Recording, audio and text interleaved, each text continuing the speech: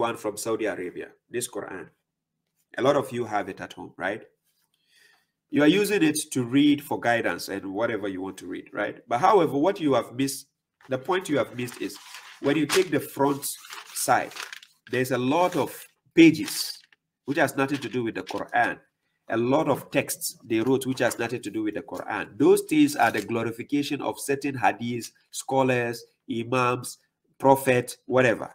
You have never paid attention, but it is involved in the book, included in the book you are holding. Even though it is not part of the guidance you are following, but that doesn't necessarily mean you cannot read the book or use the book. This is what I want people to understand. When you go to such a place, you are not going there to do what the sectarians are doing. Neither are you there to do exactly the things they have instructed. You are only there to do what God has instructed you. That is the difference. So people are mistaking this concept, thinking, oh, we are promoting Arab culture. Look, it gets to a point people are trying to take Arabs as something to hate about.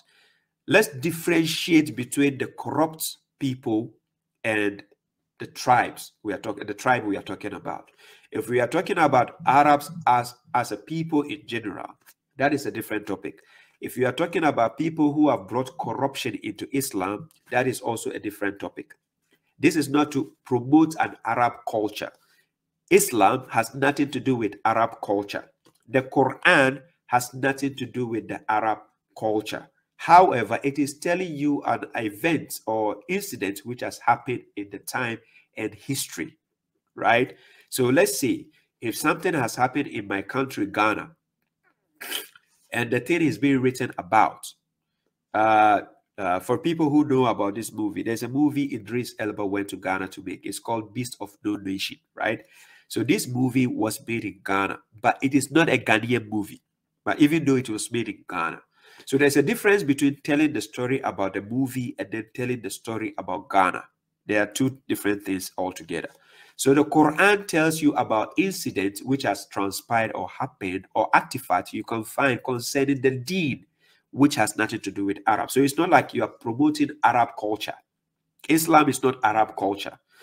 None of the things I've said has to do with the Arab culture.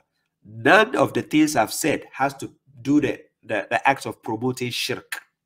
Mine is just to decipher and tell people the right thing.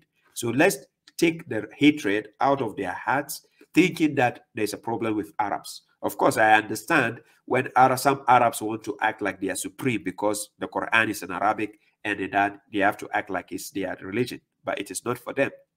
If you understand with knowledge how to decipher things, you can practice your own thing without infiltrating it with external sources. So that is the purpose why I do such lectures, to show people this evidence, right? So let's not put our personal, opinion and hatred towards the Arabs and think that everything Quran talks about is to be put away. Understand that point. Thank you.